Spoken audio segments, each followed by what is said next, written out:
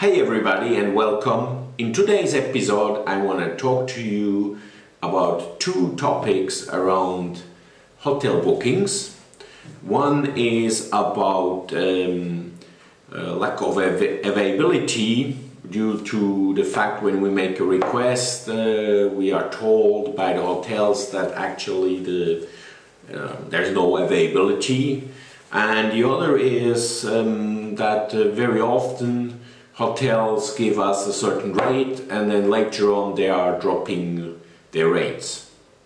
So these are the two topics. First of all, about the blocked rooms. So very often what happens is, as I said before, we contact the hotel and say let's say for 15th of June we need 30 rooms, and we are just told that, well, you know, there is no availability. But very often what's happening is that somebody else blocked the rooms but did not put a deposit on it, and then later on suddenly the rooms would be again available.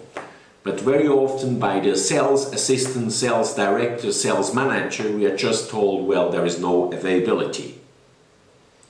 So, you know, what is important, obviously, from our side, or when we are a tour operator, a travel agency, what is important that there's one basic questions that we have to make, and is basically okay to say, okay, or ask, are those rooms really already completely booked, you know, done deal, or is there any deadline for an option, and you know, later on in 1 month's time could those rooms be available again or not?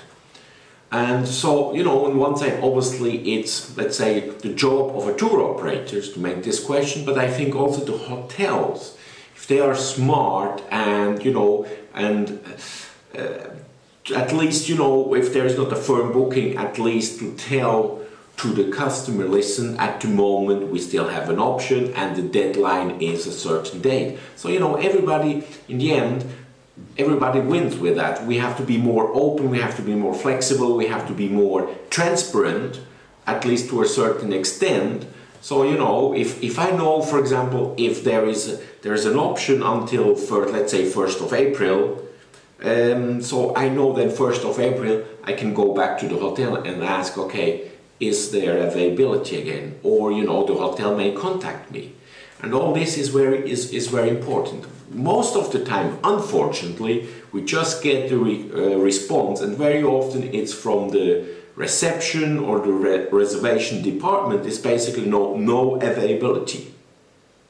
Okay, and the second subject is, and taking, you know, let's talk about again once more about the Euro 2020. What very often happens is the hotel give us a certain rate, you know, a 5-star above 400 euros, 4-star above 300 euros, 3-star above 200 euros, and we tell them, listen, those rates are far too high.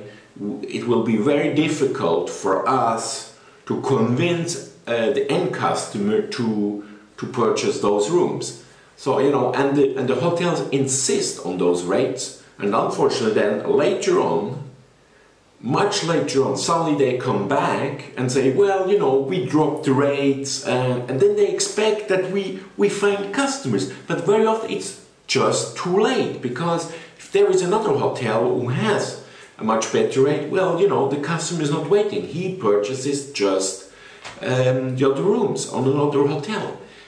So what I'm saying is, and especially the revenue managers, that because they get, what I see is they get a lot of inquiries months and months before an event. They think, wow, that will be the jackpot, there is a lot of inquiries, so, you know, they put the rates very high. But then, you know, nobody books it. And then later on they come back and like 1 month before the event is like, oh, we have no bookings, you know, we are dropping the rates, and but then it's too late.